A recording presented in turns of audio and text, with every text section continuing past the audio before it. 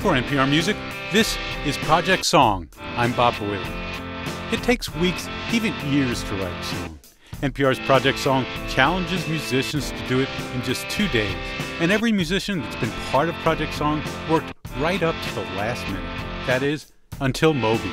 He and collaborator Kelly Scarr finished their song in a little over a day. In fact, they had so much time left over, they recorded a second version of the song. And after that, they gave a tiny desk concert for the folks at NPR. Here's a preview. Somewhere there's a Sunday in the fall where everything you love is safe and warm, where everything was right. So, how did this song take shape? You're about to find out in this edition of NPR's Project Song. Moby carved out a career making electronic dance music and knocked everyone out in 1999 with a record called Play. His blend of soulful samples and dance beats was captivating, and that album sold more than 10 million copies. Moby generally works alone in his New York apartment, but for Project Song, we asked him to bring along a collaborator. He picked Kelly Scarr, a Brooklyn-based singer and songwriter with a gorgeous voice. Kelly Scarr is featured on Moby's latest album called Wait For Me. The two of them arrived at NPR late in the morning, ready to get started. I got the feeling they were both nervous but eager. The thought of cheating crossed my mind. The thought of having all the chords and everything written on my BlackBerry. I was like, I'm just checking my messages. But I like the idea of sort of just hurling myself into a process that I have very little control over. Do you feel the same way, or does that scare you? It's a little scary, but I'm with the boss. I kick off the process by laying down a series of images and words at our makeshift bar. These surreal images were created by New York artist Phil Toledano. One of those pictures will become the inspiration for their song. They're both drawn to an image of a figure in a trench coat in the woods. His head looks like a storm cloud. It has a desolate quality and like a disconcerting loneliness to it that I really like. Next, I lay down a series of words.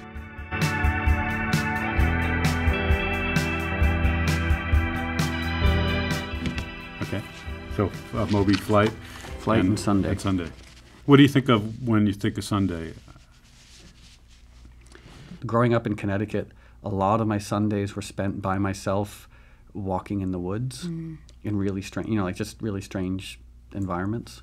With the word and image chosen, Moby puts them on a nearby chair, picks up his bass guitar, and immediately starts playing a riff in the key of E.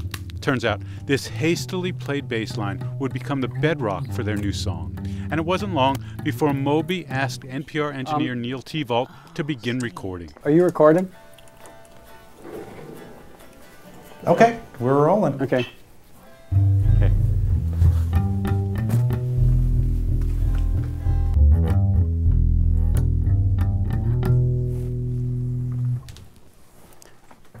Okay, that's it for bass.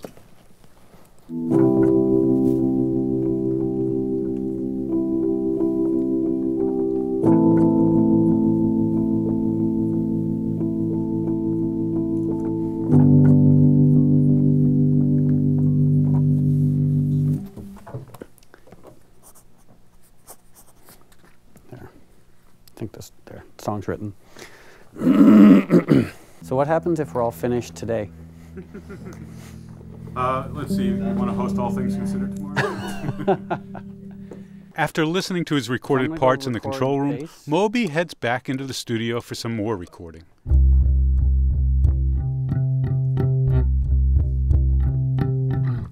Excuse me. Stop. You changed the level of the click track while I was recording. Yes, I did. Yeah, you can't do that.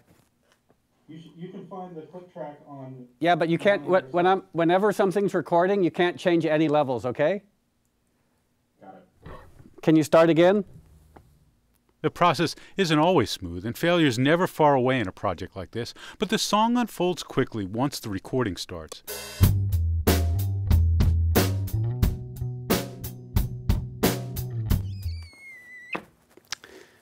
Maybe I'll put a guitar part in.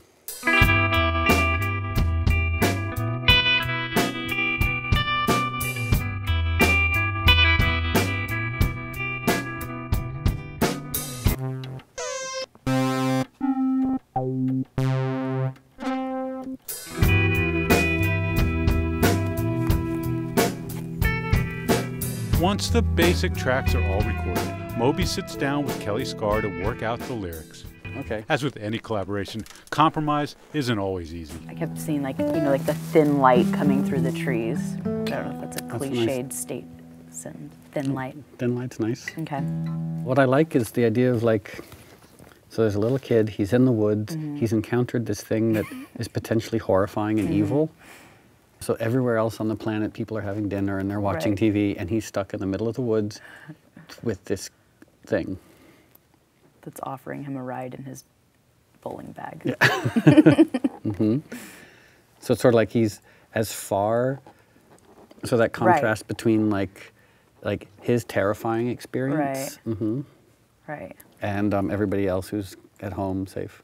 1, 2. Somewhere there's a Sunday in the fall, somewhere where you're gathering the call that's calling you home. Gathering the call. Calm, like gathering up the calm so that you start again. Somewhere there's a Sunday in the fall where everything you love is safe and warm. That works. I like this somewhere. Did you say where everything you Where love? everything you love is safe and warm.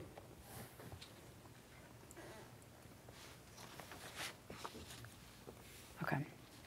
You can go really dark and be like, thin light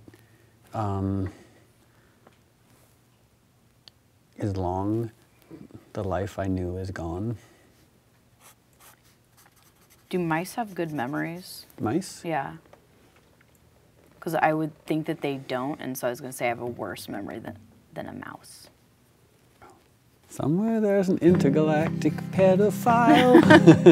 Cloud sits on his head, we walk a while and he tells me. Not going to go there. Yeah, let's go try it out with the actual song. Yeah. Somewhere there's a Sunday in the fall, where everything you love is safe and warm, where everything is nice, but I'm never going home. Yeah, that's good. So, less than 8 hours after choosing a picture and a word, Moby and Kelly have a song, and it's almost finished. We sit down at our makeshift bar for a chat, and I ask Moby to talk about his thought process. This is the weird thing, which is trying to help people who don't make art at all.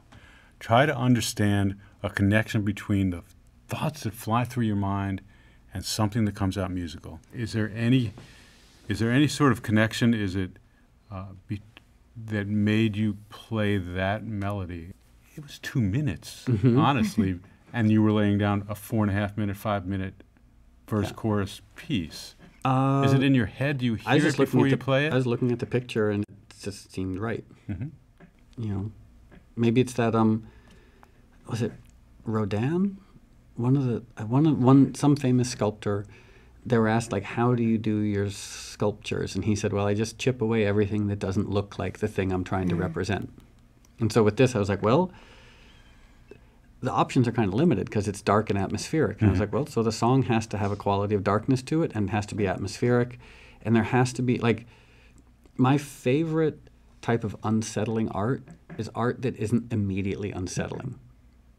You know, the classic example is Bobby Darin's Mac the Knife. You know, like if you first hear Mac the Knife, you're like, oh, it's a happy little song. And then you listen to the lyrics and you're like, this is terrifying. And it's one of the reasons why I like David Lynch so much. Like Twin Peaks, it's darkness, things that are dark and disconcerting, that are clothed in, you know, the mundane accoutrements of the everyday. And so to an extent, that's sort of, that was what was going through my head.